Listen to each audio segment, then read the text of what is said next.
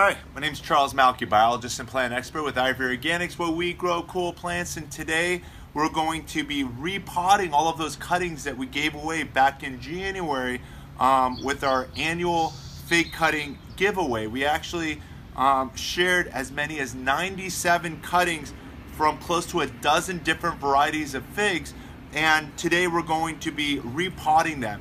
For those of you that are interested in some fig cuttings for next year, here's my tip. Just send us an email to info@ivorganics.com in that last week of January, and it's typically the day before or on February 1st. I'll just put it out there on YouTube for about 24 hours for those that fill in the rest of the spots. But again, in that last week of January only, not sooner, but that last week of January, if you send me an email to info@ivorganics.com with your request with any of the figs that you've seen on our YouTube channel, and so far we've gathered about another half a dozen more, and I've got some more coming from Redlands and other parts of the country, in fact, and so those will all be part of the collection and made available to you just for our appreciation back to you for watching and supporting and encouraging the Ivory Organics YouTube channel. What we're going to do today is I've got prepared here 4 tips that I want to make very clear, and that's the reason I wrote it out, to help make this process extremely successful to you, which is repotting your cuttings that we started initially in a vermiculite and a perlite mix. I'm going to share the products with you in just a second, and I'll share with you why we started with just these 2 items and not other products, which I'll again review shortly. What we're also going to do is we're going to repot this now established fig tree. It's been living in this container for about 2 years. This here is the we've renamed it the Sheila Cadota fig. It's a Cadota fig that came from Sheila's property, and the reason we named it as such is because again, I didn't plant it, nor did I see the labels on it, to confirm in fact this was a Cadota, but Sheila told me it was her Cadota tree, so that's the reason. For those of you that got this cutting, we named it the Sheila Cadota, compared to the fig tree that I have here behind me. If you want to take a look at this real quick, this here to my right is the Hilda Cadota fig tree, and this is a variety of fig that I've been enjoying in our family for about 30 years, enjoying delicious, extremely sweet, very pale pink flesh, extremely sweet like honey, and also the hint of berries and fruits. A delicious variety of figs, and again, that's the reason it earned a spot in the ground on my property and not just living in a container. So again, we've renamed this the Hilda Cadota. But what I've got here in front of me is, take a look at all of these cuttings, and a lot of you have asked the same question, being I'm getting leaves, or I'm getting roots, or and that you're not getting both. And so what I want to share with you is I've actually got similar examples to share with you as well. As you can take a look here, and I can bring it, or you can come here a little closer, you can see that the container is loaded with roots. This cutting actually has more roots than any other cutting, and this here is a raspberry latte is the flavor, but I don't know if you can see all of these roots. I should have used a cup that was a little bit more clear, but that's the reason we start off with a clear cup, and you can see the roots are even coming out of the container and becoming girdled near the bottom. And this is a problem when transplanting. We're going to want to make sure we straighten all that without stressing out the plant. If you take a look at the top, there's no evidence of growth. If you take a look at these buds, they haven't even swelled up. There's no sign of grain. But again, a lot of vigorous activity happening below the ground. To the contrary, this here is a more balanced result. As you can see, there's a lot of a large leaf. There's some new leaf action coming out over here. And now if we take a look at the root zone, plenty of roots going all the way around. But I haven't noticed that they're really circling near the bottom. So the last example I want to share with you is one of these. And this here is one of the black variety of figs. And again, I can see, in fact, here are some roots. I think it was this one that I meant to share with you, is as I spin it, there are no roots in here. At least no evidence of roots. There may be some, and you can see that it's growing, but I would not recommend transplanting your figs until you have proof and evidence that there in fact are roots. There are examples, and as I just showed you, where there could be some leafing happening, there could be some growth happening without the roots quite there. It's coming, but they may not be there, and I don't want you to stress it out any further by now moving it until there's a good solid amount of roots before transplanting it. But also don't wait so long that the roots become girdled and intertwined, and that'll actually risk the health and compromise the life of the fig tree, as those roots can eventually end up strangling and constricting itself, maybe not this year and maybe not next year, but over its lifetime, whether it be only a few years, maybe 5 years or 10 years, those roots will end up choking one another out if they end up in that girdled position. The goal with the roots is to make sure that they reach out and grow away from the center part of the tree. You don't want those roots to be in that spiral condition, and that's the reason for making sure you start at an early stage and monitor it once we start this, maybe every 6 months to a year. While they're younger, I'm saying 6 months. Once they're more established, it can be a process you do every 2 to 3 years, maybe even every 4 years. But it's a process you're going to continuously have to do, is untangle, detangle those roots near the bottom, maybe do some light root pruning, balance the tree from up above whenever you prune the roots, and that'll maximize the health and the life and the quality of your fruits, because ultimately the goal is we want to enjoy the best quality fruit that these figs can provide us with. So, point number 1, when starting a cutting, and I want to make sure I read this the way I'm going to be writing it down below as well, begin with a non-organic, non-living material. So when I say non-organic, I'm not talking about using chemical man-made stuff. I'm talking about using a natural base, but something that doesn't have living parts in it. For example, your kitchen scraps, your leaves and bark, and all of these things are derived from living organisms that break down through the process of decay. I want to make sure that there aren't any things in your soil that will decay, but products that are natural are products such as these. Over here, you can see that I've got, for example, perlite. And perlite, if I can get my hands on a little bit of it over here, is as white as snow. It's a little wet. It somehow got some moisture in there, but it's very light. It's porous. The benefits of perlite is it helps prevent soil compaction. It promotes strong root development, and it's excellent for starting cuttings. The benefits of perlite is that it will absorb water, while at the same time it will allow water to pass, just like when you add sand or rocks to your soil mix to basically allow that water to pass through. The second product we use as well that is, I like calling it inorganic or a non-living material, is this vermiculite. You can see it kind of looks like fool's gold, very fluffy and light. Again, the benefits, we can read the bag here. It says it improves moisture and nutrient retention, aids in faster seed germination, prevents soil compaction, and increases aeration.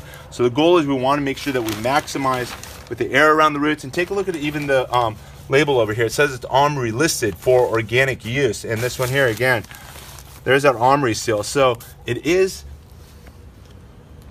organic products. But again, I'm hoping I made this very clear. They're not derived from living things. They're not derived from plant tissues. They're not derived from animal sources, animal manure. There's nothing derived from plant nor animal source within these products of vermiculite and perlite.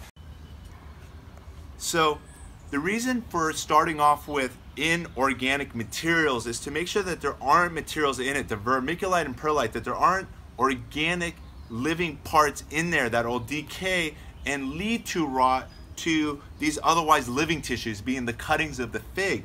For example, if I take this leaf off of a weed, there's a weed which I'll share with you shortly around this potted fig, but if I take this leaf, at this point it's simply going to decay. At this point, if I plant it, there are some leaves that can germinate from planting, but chances are it's gonna begin to rot. The bacteria and the fungus and the if there are any soil organisms, including earthworms and nematodes, they're going to begin to eat and consume this living matter, and that's going to be food for all of the living organisms within the soil.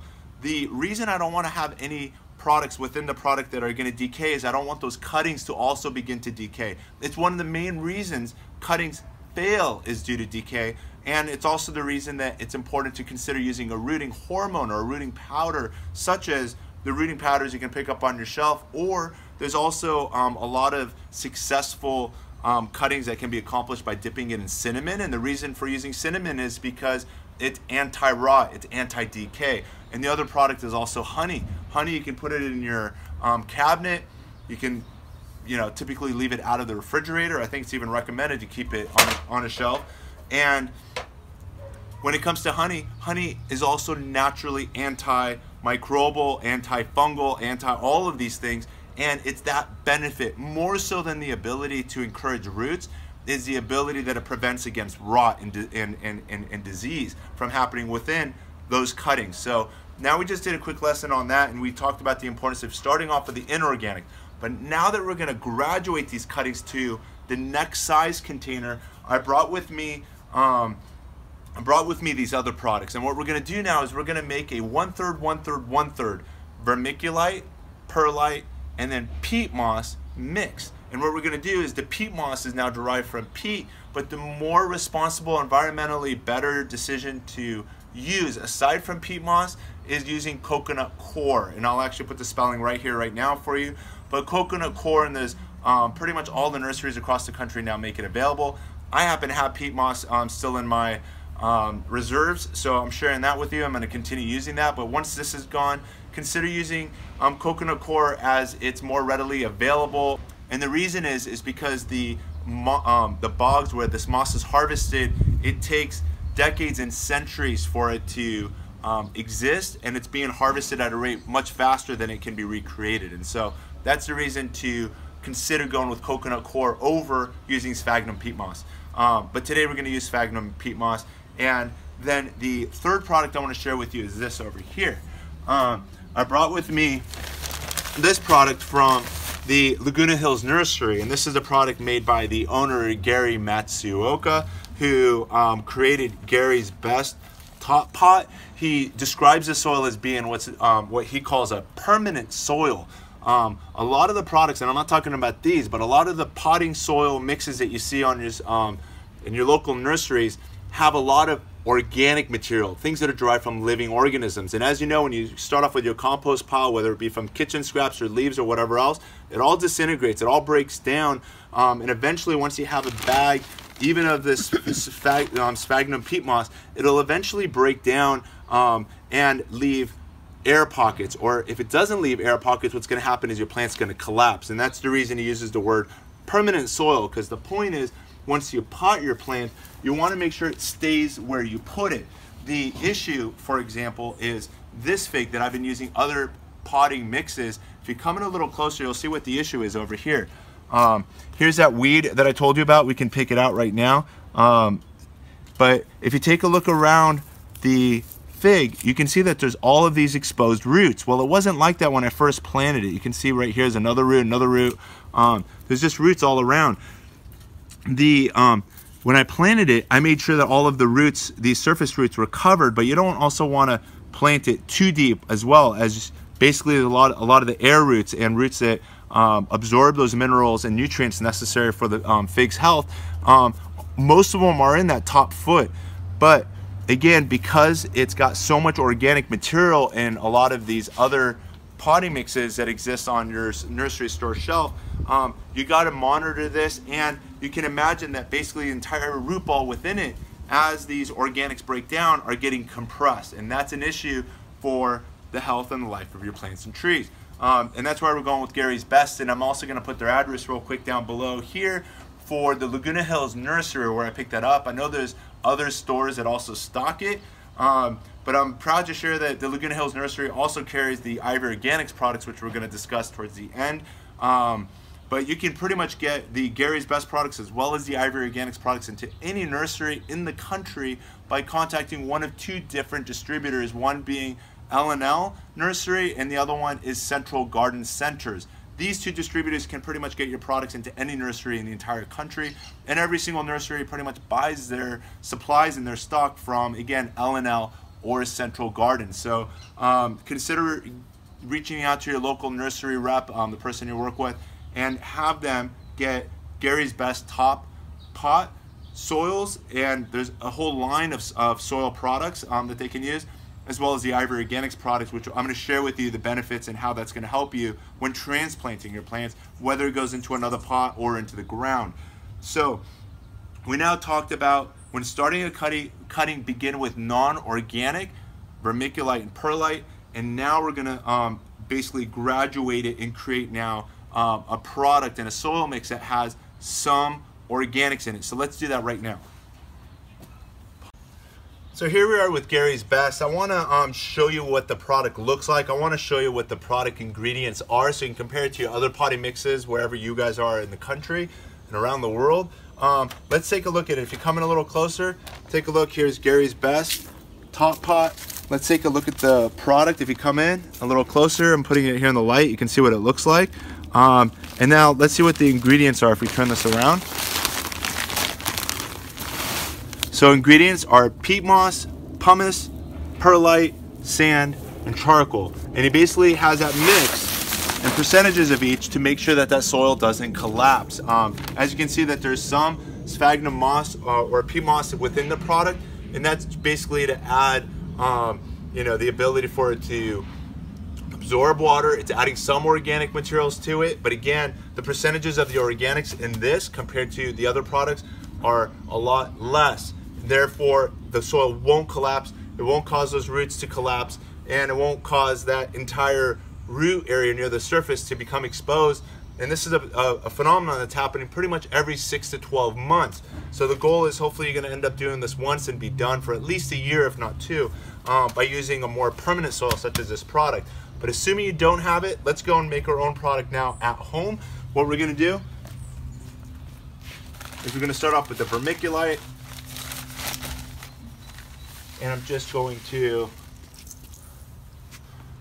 create a mix like this. And the goal is to put about 1/3 of each of these products.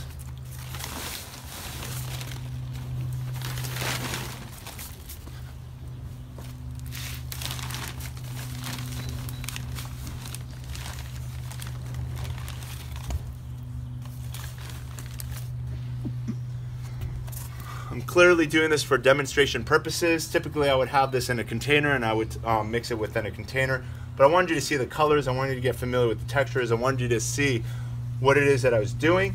And the next step is I've even got some potting mix from last time that I reused in this container, so I'm just going to put that down there as well. I can recirculate that, and since I've got Gary's Best soil, let's put a little bit of that in there too and basically make a really good mix. So let me reiterate the importance of making sure that once you prepare the soil for your cuttings, we're now doing something that's a combination of inorganic plus organic. And again, this is only for your pottings. If you're going to repot your plant, that you're going to be using this formula.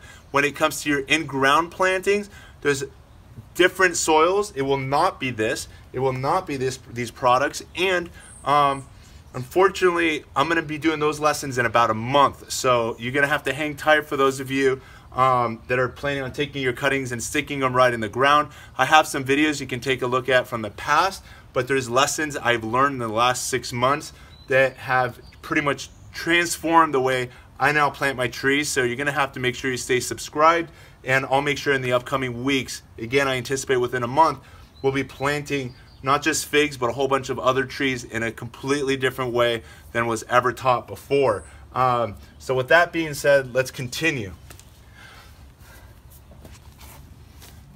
The next major decision you're gonna have to come across, and a lot of you have asked me this question, is what size container do I go with my cuttings that started off in a little cup to, can I put it in a 3 to 5 gallon container, you know, or should I put it in a 15-gallon container, or, you know, do I graduate to a 1-gallon container? What do I do? Which container size do I use? And there is an answer for this, and it is you're supposed to graduate your fig into a container where within about a month those roots should be able to reach into all spans of the container. If the roots don't get into the soil medium, for example, if we start off with you know, a 3 to 5 gallon size container, if we put our little figling right up here, the chances are within a month those roots are not going to make it down to the bottom. And the risk is now you're going to end up with all of this soil that'll begin to rot because it's sitting there wet and it's not in contact with the living roots that'll basically be circulating the minerals in the water and basically bringing life to that soil. And that again leads to rot, and the rot could result in creating a lot of disease, whether they be, we always talk about beneficial bacteria, but there's also bacteria that can lead to root rot and Phytophthora, which is another fungal, related to fungal family, that can lead to root rot and a whole bunch of other disease. A lot of bad things can happen again if you've got soil that's sitting in there that's not being used and not in contact with the roots. So the answer is make sure you start off with a smaller container, and if your goal is to graduate into a 15 size container, is to start off with a small container, maybe 1 gallon, graduate that to a 3 to a 5, and from there into a 15 and a 20. So basically graduate it, and the goal is hopefully you're graduating your figs over the course of maybe once every 6 months. It should not be more frequent than that once you basically get out of this container. And the other consideration as well is to make sure you time it with the end of winter, and after your last chance of frost has passed is a really good window to then transplant it, right after your last chance of frost and before the fig wakes up and pushes out that new growth. So I'm a little bit too late, but I know a lot of parts of the central and eastern parts of this country are still really cold, so your figs probably still haven't started its growth yet. So I'm hoping with this lesson that for those of you that have figs in containers, that you consider repotting them now. Again, assuming your last chance of frost has passed, but before it pushes out that new growth, because now there's a new stress that's going to be introduced to your potted figs that otherwise wouldn't exist had those leaves not pushed out yet. So let's now blend our soil mix.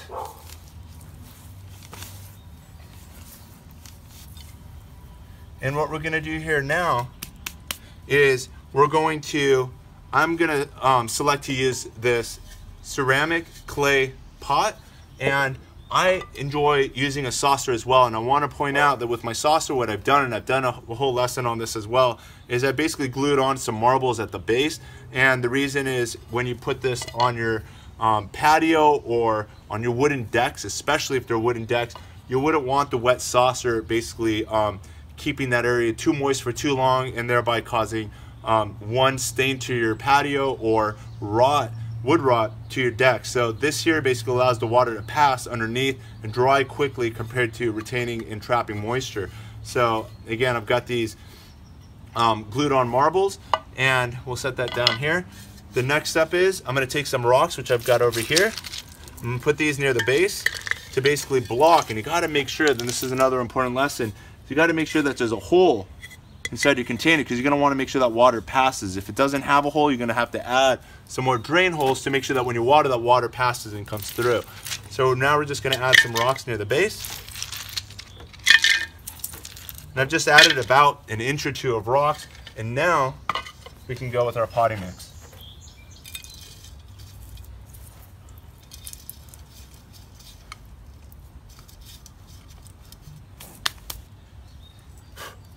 So now we're going to take our fig. This part is going to be important.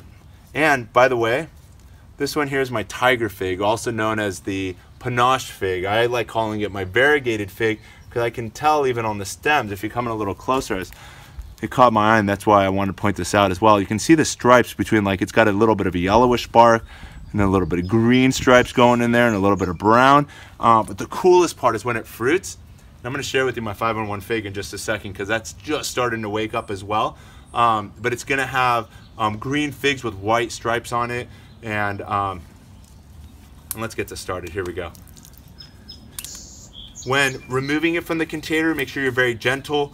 Continuously push on the bottom to get the roots loose and out of those joints that may be at the bottom of the container. But here it is. It's sliding right out. And now let's examine the root flow.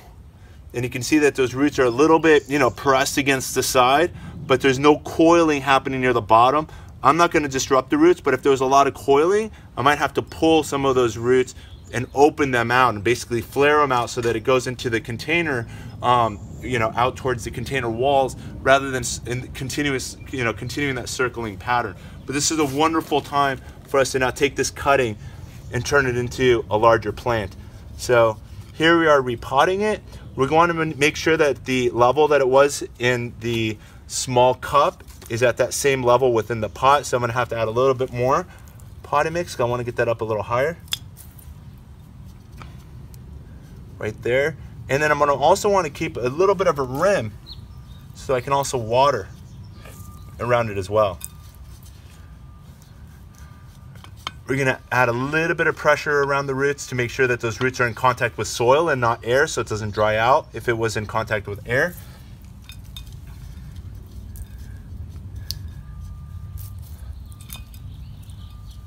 And again, we're gonna make sure that we're at that same line. I'm being real careful about this, and then compressing the rest of this down.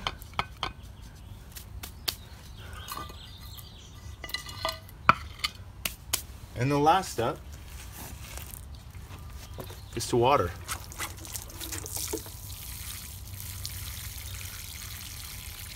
When watering your container plants, make sure you soak them. So as you can see, I left a good ½ an inch or so to basically hold that water between my watering. So here, once it drinks the water, we can add some more. And then the reason for the saucer, as you can see, it's capturing the water. A lot of people will say do not use a saucer, as the saucer will basically, again, lead to rot and the soil is going to get too damp and whatever else.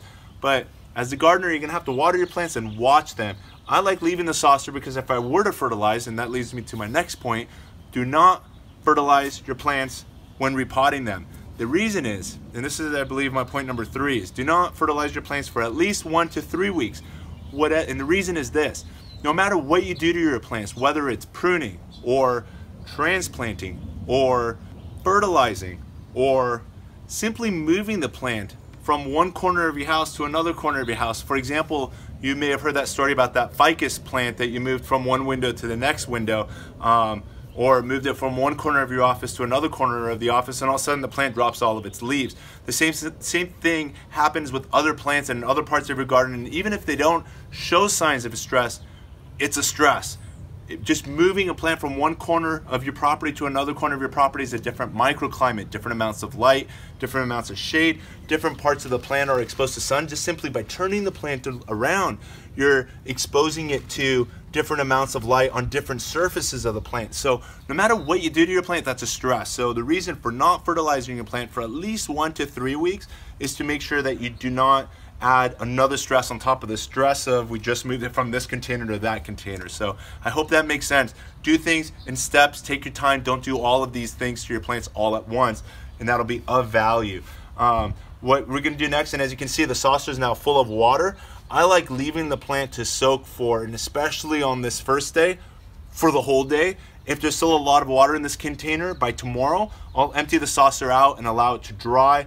When it comes to watering your plants in that first month, make sure that it gets water, I would say on average 2 to 3 times per week. But once established, let's say after that first month, then you're going to water your plants just based on the weather. Come spring and fall, being that they're typically more mild seasons, you'll probably end up watering your fig on average once a week.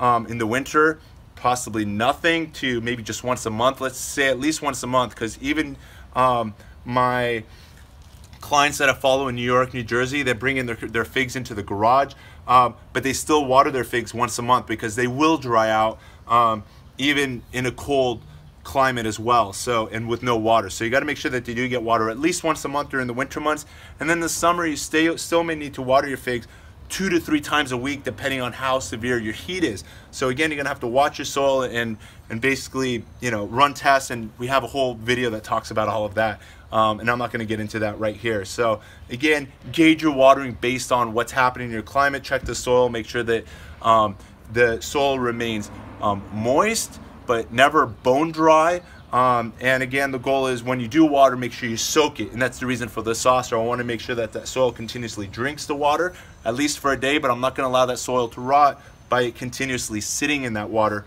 all day long. And now for the last step.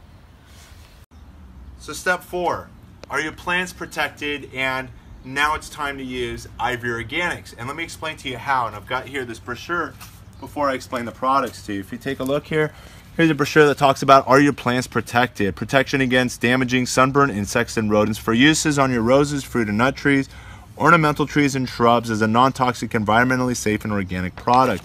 And the way this product's going to work is, and basically this brochure is basically our pop-up banners that you'll find at any of the conventions and expos that we attend, where the first banner reads sunblock protection, and it does so by preventing sunburn.